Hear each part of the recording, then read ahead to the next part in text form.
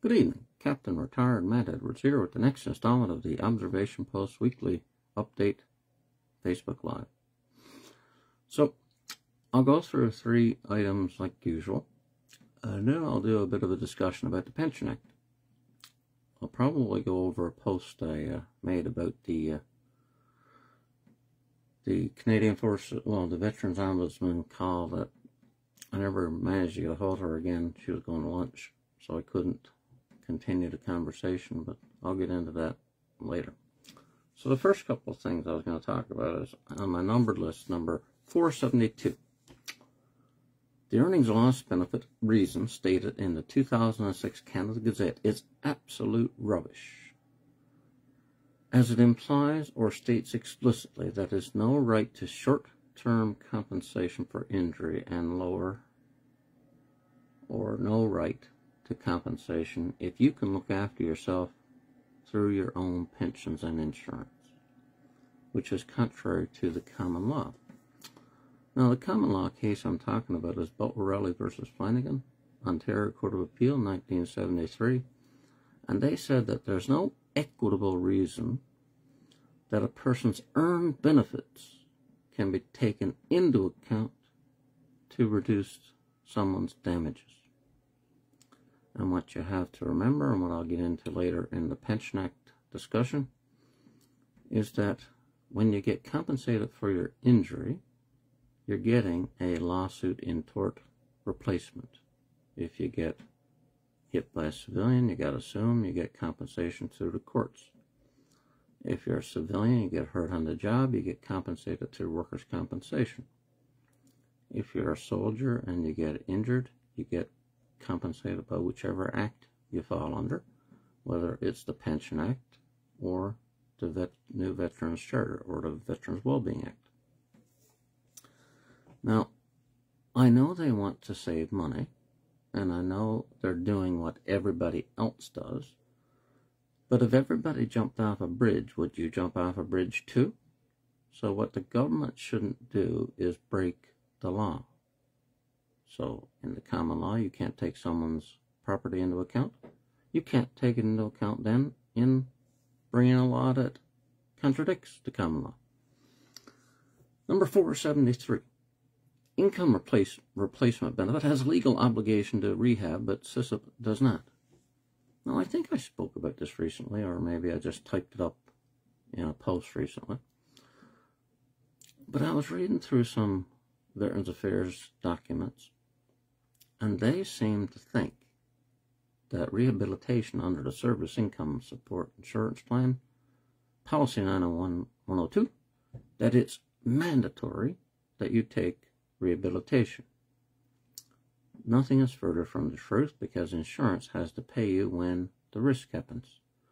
So if you don't do rehabilitation, you get paid your long-term disability. If you do rehabilitation because you choose to, then you get your insurance.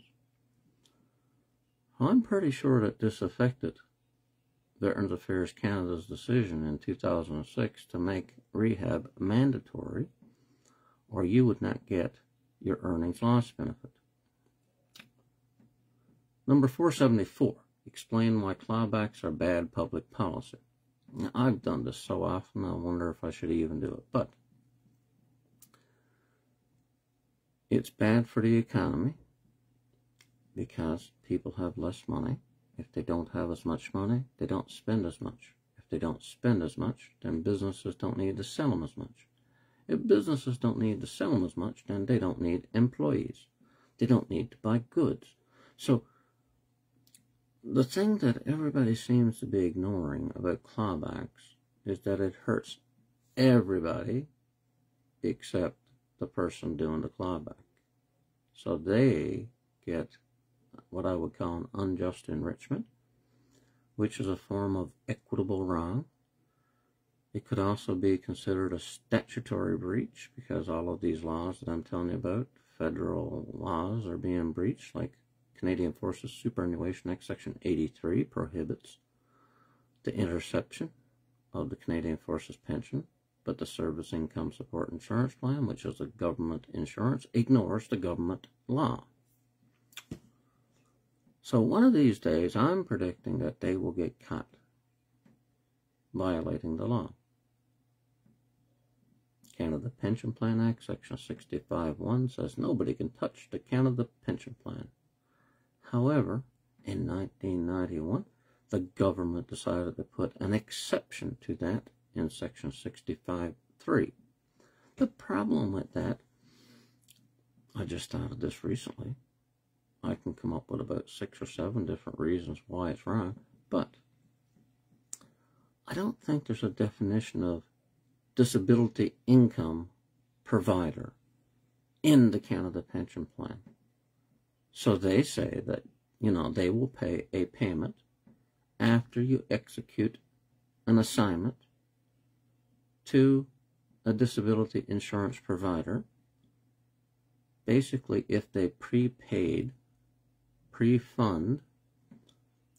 your insurance that they said they would have clawed it back, but while we're waiting for you to get approved, we paid you the full payment. So they figured that you owe them. So back in 1991, the government chose to put Section 65(3) into the Canada Pension Plan Act. And I say it's illegal. Now, why is it illegal? Because in the common law, pensions are only payable to the pensioner. And this is why the government has laws prohibiting a pension to be diverted. However, they decided to change one of those, a reason for a diversion in 1981 under the Garnishment, Attachment, and Pension Benefit Division Act, GATTA. They decided, in the interest of society, that they would allow one specific exception to the rule against assignment of a federal pension. Now, they didn't do it for the Pension Act, but they did do it for all 3 federal superannuation pensions. So they say words to the effect, subject to the Garnishment, Attachment, and Pension Benefit Diversion Act and the Pension Benefit Division Act. So there's 2 acts that deal with divorce. No one can touch these pensions. Now, I'll close down my number list and then I'll wing it about the other issues I was going to talk about. First, I'll discuss the Pension Act a bit. I made all these groups over the years. One of them was called Observation Post because that's my brand. And I put pension issues. Because even though the Pension Act isn't the new payment for newly disabled Canadian Forces members, veterans, it is still in effect for people that are getting it and RCMP members. So, with that in mind, I had a look at earlier the Act. It says in the Act itself, this is an act to provide pensions and other benefits to or in respect of members of the Canadian Navy, Army, and Air Forces and the Canadian Forces. Now, let me tell you first of all, I think that's a very vague definition or introduction or purpose of the Act. Because they say it's to provide, which means that they're going to give it to you out of the goodness of their heart. Generally speaking, that's what provide means. And other benefits, so they're going to provide pensions and other benefits. But then, here's the legal part. To or in respect of members of the Canadian military. Now, what that's referring to is when you make a connection to 2 different items. So when you get paid in respect to service, that's the connection between your income and your service. So when they're saying that you're going to get a pension in respect to Canadian Forces service, they're talking about disability suffered during that service. They're not talking about just getting a superannuation type pension. They're talking about getting a disability pension. Now,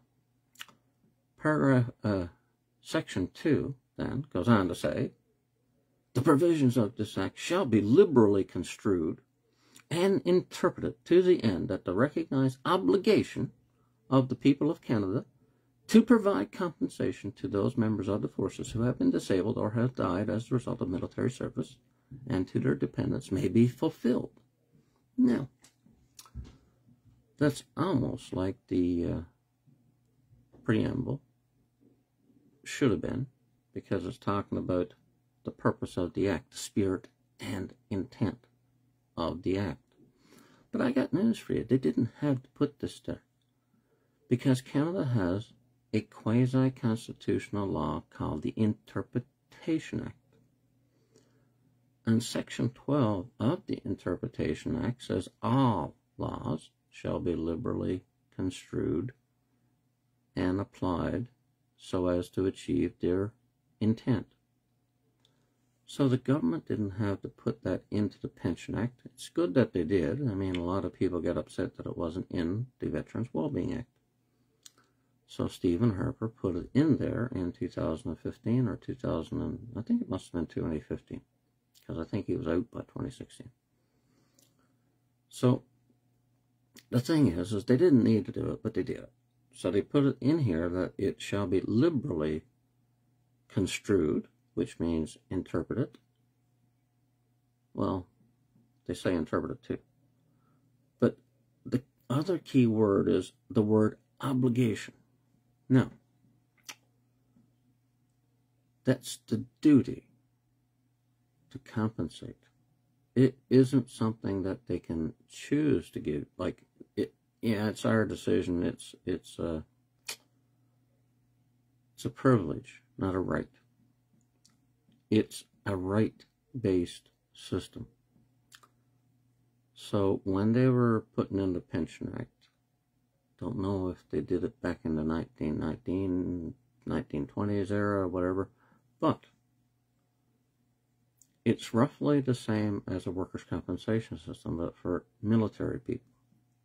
So workers' compensation, you have the civilian gives up the right to sue, and the employer and all the other employers pool all of the premiums and set up a workers' compensation system, and you're supposed to get it automatically if you get hurt on the job. So if you get hurt in military service, you're supposed to get a Pension Act pension. That's not something the government gives to the veteran. It's something that they paid for with the right to sue. Now, how much is the right to sue worth? It's worth however much you get if you have to exercise it. So if somebody hits you in a car and you sue the driver for their negligence, then whatever damages you prove in court, you get, and that's how much your right to sue is worth. Now, that's too complicated for the government, so they set up a system which was much simpler. So they assigned a value for 100% pension. They set that value at the after-tax income of a public servant. Then they brought in a document that they call the Table of Disabilities. And then they look at the numbers in that. They have people, I guess, experts who designed it. It's got a lot of criticism. I'm not going to get into it now because I'm not an expert on it. But it's basically, it gives you a number, and then you consult the percentage that they assign to you, and then that works out to a dollar value every month. It's a lifetime payment, and it's meant to have supplements. So the government decided to do it on the cheap, and they decided to have not just a big pension everybody gets. They decided to make a basic pension. That's like every person, a single person will get. Then if you're married, you get a spousal pension. If you have children, you get a children's pension. And after you die, your wife gets a widower's pension or something, a spousal. Anyway, but that one's a separate pension. The other ones are paid as supplements to the basic pension. The widow's one is 75% of whatever the basic rate is for the veteran. So the thing is, it's a lifetime payment, which has pros and cons. Everybody might say, this is terrible, the new Veterans Charter does things differently, and it's not a lifetime payment, and then they addressed it because people kicked up a stink about it. But if you were going to court and you won a case for damages, you get a lifetime payment because they gave it to you all in a lump sum after you win. It's a lifetime payment. You just get it as a chunk of money. So if you die a couple of months or a year or two later, then, I mean, your family would inherit the money.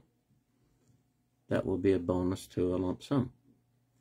But the government decided to do it differently and pay it out, dole it out each month, which means that if you kick the bucket, then they save money in the future.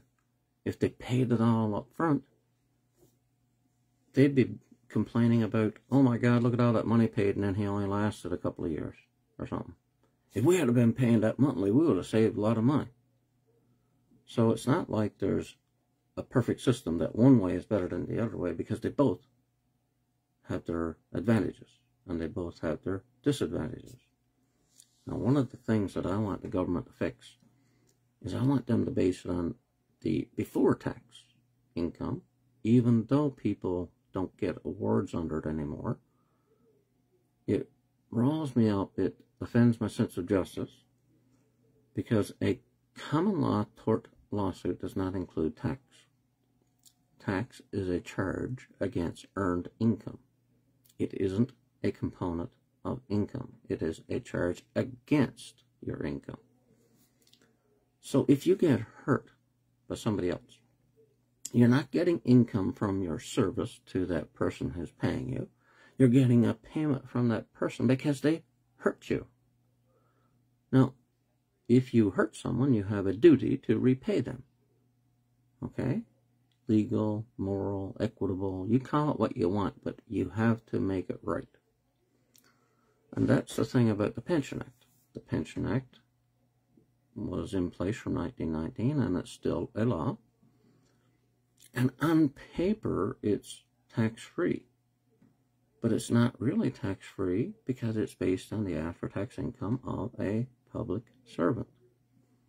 Now, one of the things that's been bugging me about what the Canadian Forces Ombudsman said in the reports and letters that it followed up the clawback under the Service Income Support Insurance Plan, is they try to make the case that the payment under the Pension Act is for pain and suffering. Well, it's not really up to us to decide what an act is meant to do.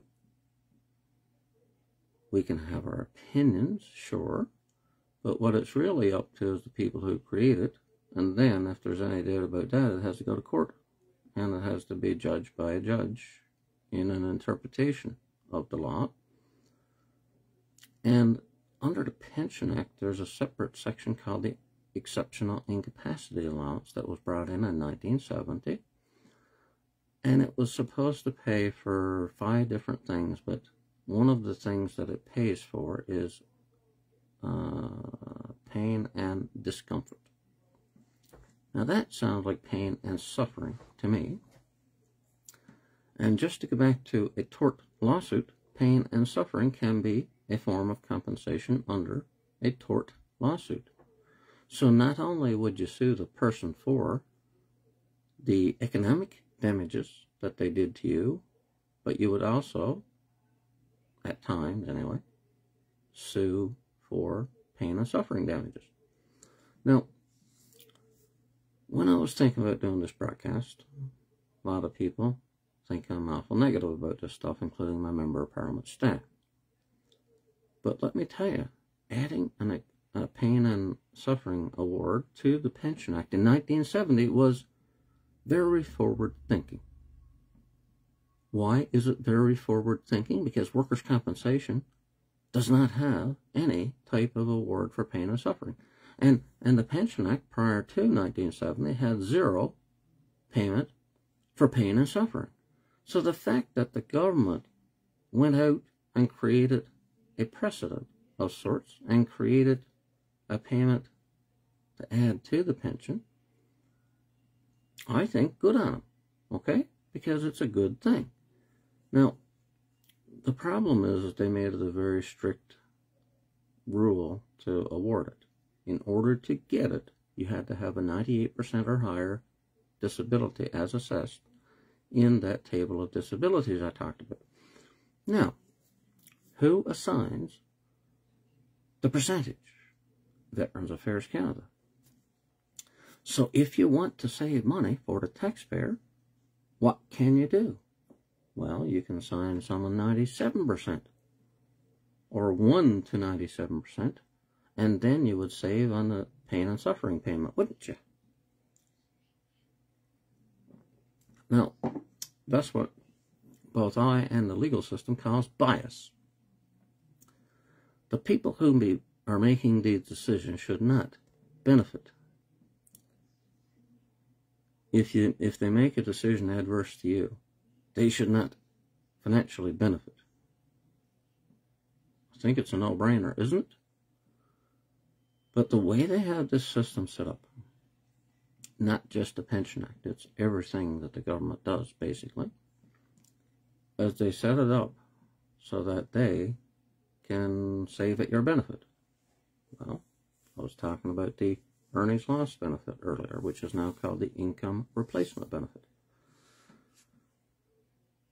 It is my understanding from extensive research that they copied the Service Income Support Insurance Plan in 2006, and they brought it over to Veterans Affairs, and they set up a system to replace the old Pension Act. Now, what they did, to the best of my knowledge, is they brought in the Disability Award, they called it, to replace the Pension Act pension. They brought in the Earnings Loss Benefit to replace the Service Income Support Insurance Plan, Policy 901-102. They brought in the Permanent Impairment Allowance to replace the Exceptional Incapacity Allowance, and they put into the Veterans Wellbeing Act that if you get an Exceptional Incapacity Allowance under the Pension Act, you cannot in any way qualify for a Permanent Impairment Allowance under the Veterans Wellbeing Act. See, that's proof to me that they meant it to be a replacement for the other payment. But the problem was that they changed the goals, or the stated goals of these payments. So they said that the Permanent Impairment Allowance wasn't for pain and suffering. They said it was for the economic losses, for lack of promotions, and lack of seniority. Now, lack of promotions, so you could have got hurt early in your career, you could have been a private or a corporal, and you might have got up to sergeant, master warrant officer, or something else. So the Permanent Impairment Allowance is supposed to pay you for the loss of those opportunities to increase your rank. And seniority is the payments within the rank. As a captain, there were 10 incentive pay codes. So you could have been a captain at second year as a captain, IPC 2, then you became injured. So the purpose of the Permanent Impairment Allowance for you would be, well, you would have got a payment, a raise every year for the next incentive pay code. So this was the purpose of the Permanent Impairment Allowance. Now, VAC really screwed the poocher, because they were supposed to, according to the rules, pay the Permanent Impairment Allowance to anybody who couldn't make 67.67% of their old salary, which again, they decided. So there's that bias thing again. But anybody who was on the system, well, you didn't even get payments for the earnings loss benefit past 2 years unless you qualified as what they call totally and permanently incapacitated, or TPI. So in order to get it past 2 years, you had to be TPI, which meant that you had to be unable to do a job 67.67% of your old salary. So if you qualified for extended earnings loss benefit, they called it, then you should have been paid the Permanent Impairment Allowance automatically, because they were linked. But Veterans Affairs Canada didn't do that. That would be too expensive. So there were reports over the years, and they said, oh, only so many people have been approved up till now. This is ridiculous. And it was. So anyway, that's a little bit of discussion about the Pension Act, but now I'll go into the other point I was talking about, but it's also sort of related to the Pension Act, because I'm going to tell you about the post I made and where I was coming from. I took a picture of the notes I made freehand, but my writing is terrible. so I typed in so that people could read what I wrote. Now, I sent this to a lady, the communications officer with the Office of the Veterans Ombudsman, and I'm hoping that they might investigate some of these things. So, here it is. Called the Office of the Veterans Ombudsman yesterday, but the lady was going to lunch, so I agreed to talk to her later. Drafted up this handwritten list for our call when it happens. Part of the reason I'm posting this is now writing sucks. Now, number one, follow up the Canadian Forces Ombudsman report from 2003. Taking into account the 2002 Canada Pension Plan Disability Report, statement of fact about the Canada Pension Plan Disability cost of living allowance, causing an erosion of benefits when there is a cap on the cost of living allowance, such as with the SISIP long-term disability. As I see it, this can be the Office of the Veterans Ombudsman investigating because A, SISIP long-term disability makes up the majority of the income replacement benefit, 75 over 90. So that means VAC must do its own due diligence. B, the Canada Pension Plan Disability Report that was about 20 years ago, so there can be no excuse about this still happening. They were fully aware of the problem. C, in theory, there is no problem, as Section 24B and 44B of the SISIP policy states that the cost of living allowance on a clawback will not be considered relevant to income and will not be clawed back. So if they followed the rules, I wouldn't be talking about it. D, VAC's own Veterans Wellbeing Act regulations mirror SISIP's policy section 24B and 44B from 2006 to 2019 in the Veterans Wellbeing Act regulations section 27.3. But they repealed this regulation in 2019, which is bad public policy according to the Canada Pension Plan Disability Report. See, the government's doing something bad. Now, point number 2. The 2003 Canadian Forces Ombudsman Unfair Deductions Report failed to consider the reward. I said it's a bad word, but I'll use it anyway.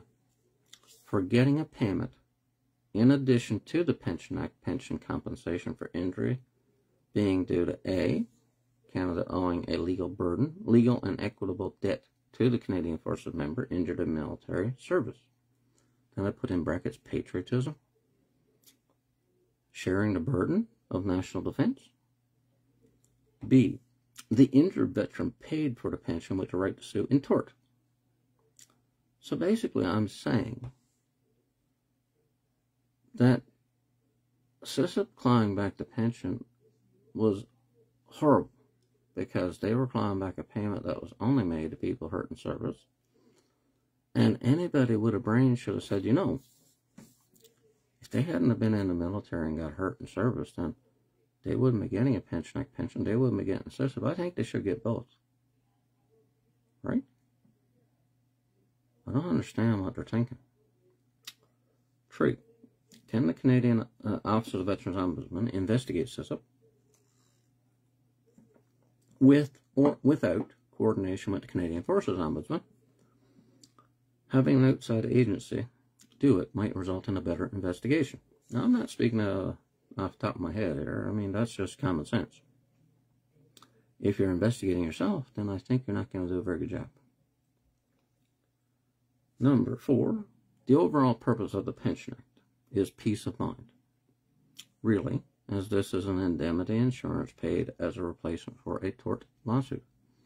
Now, what I'm getting at is that all of these payments that we get, like if we pay into the Canada Pension Plan, we pay into the SISIP long-term disability, we pay into the Canadian Forces pension, they're all for peace of mind, for the future, just in case. You could die early, and you might not get anything.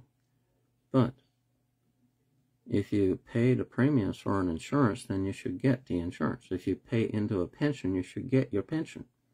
I'll give you an example, because I was looking it up today again. My Reserve Force pension plan, I had a devil of a time to get it. They told me I didn't qualify, that I only had a choice between a deferred annuity or a return of contributions. And because I know a thing or two about pensions, even back in 2012, I said to them, where is the choice for an immediate annuity? Oh, you don't get one of them. I said, why the hell not? I only thought about this today. I mean, I never said it to him, I don't think, but I was injured in service. Then I became medically disabled because of my injury in service. Why are they giving me the runaround about getting my pension? Okay? They should be throwing that at me as fast as they could, as far as I'm concerned. Now, here's the caveat.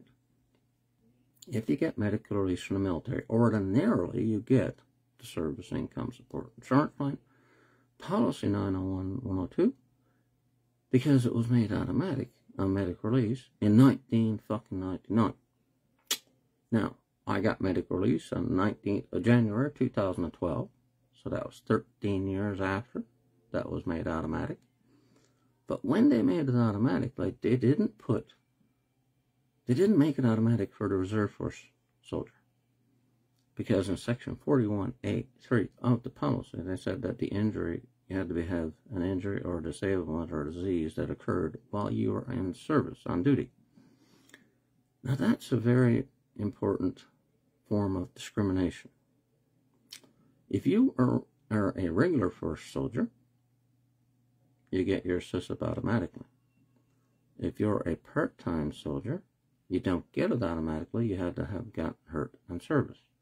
Now, the very first problem I thought about this years ago is under the Pension Act and the Veterans Wellbeing Act, you had to be hurt in service in order to get those payments from Veterans Affairs. Now, if Veterans Affairs is giving you a payment, I don't think SISIP is going to pay you anything. So that clause saves them a lot of money. Now, to give you an example of how much it saves, there's only an average of 22 disabled reservists a year that get SISIP. The highest number was 30. So, you know, there was another year with lower than 22, but the average per year is 22. I worked it out. I think it's about 300 or 400 people a year that gets medically disabled, medically released from the military as a part-time soldier. So basically, if you take 22 off the people that get it, off the 350 that don't, then you got about 330 people that didn't get the insurance that they paid for. Now, remember I said that I have a sense of justice? I don't think that's fair, even if I did get mine eventually. So I want them to fix that. I want them to make it automatic for every person that gets medical release.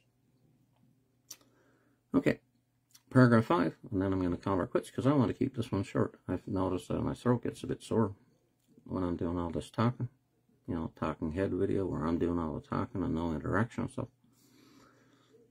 The Department of Justice bullshit in paragraph 87 of the Manouge Federal Court 2012 case affidavit I have is absurd, and someone like the Ombudsman might investigate things, including, now I use the word including because I mean it might be more, but here are some of the things that occurred to me. A, who underwrites the SISIP policy? Now, I know the answer is the Government of Canada, but they don't say that on paper. B, who pays 100% of the premium? Now, that's a rhetorical question, because the government pays the premium, but it doesn't get the insurance. It's not paying the insurance to insure itself. It's merely passing on the money from the soldier. So, in the case of reservists, 100% of that payment is made by the government, but 100% of it was earned by me in service. So, that's important. It's important for taxes. C, why does the government attempt to tax income replacement benefit and SISIP under Income Tax Act Section 6 when compensation for a service injury is covered under the Income Tax Act Section 81(1)(d)? Okay?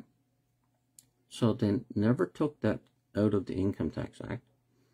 So there's an entire class of disabled veteran that gets payments under the Pension Act. So when they don't get a T4 slip, they don't get any tax information slip at all. Now, the reason is that it's exempt from tax. And it's exempt from tax because of Section 81(1)(d). Now, as I said before, however, they don't tax it after they base the rate on the after-tax income. This is why I think that 30% needs to be added to the pension. D. Does the Crown have the right to reduce damages by using taxes in all cases or when it is the wrongdoer, like in the Manouche Federal Court 2012 case? All of these questions, the answer is supposed to be no. The government is not supposed to take into account taxes if damages are involved. First of all, because the money is not income. You're not getting paid from your employer for services rendered. That is income. You're getting paid a debt repayment payment, and it happens to be of a capital nature.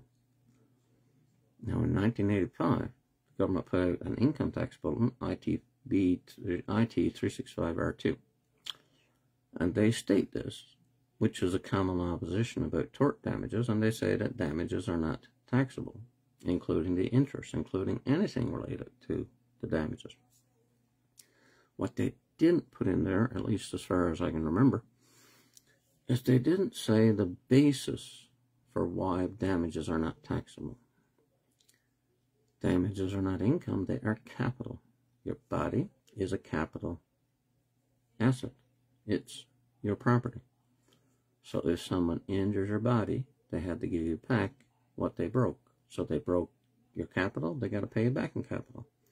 So you can't apply the income tax rules to the receipt of a capital lump sum or a capital monthly payment. You know, it would have been nice if they had said, listen, we don't tax the Pension Act pension because you're getting a capital payment each month. You're not getting an income payment. You're not getting paid for your service when you were in the military. You're getting paid because you became disabled in service, and this is a replacement for a lawsuit and tort. And a lawsuit and tort pays a lump sum capital payment to you. So how can we tax something as income when it's not income, it's capital? It would have been really nice if they had spelled that all out in the income tax act. Now, the other major point about that is, and I thought of this years ago when I was thinking about suing CRA about the way they treated me.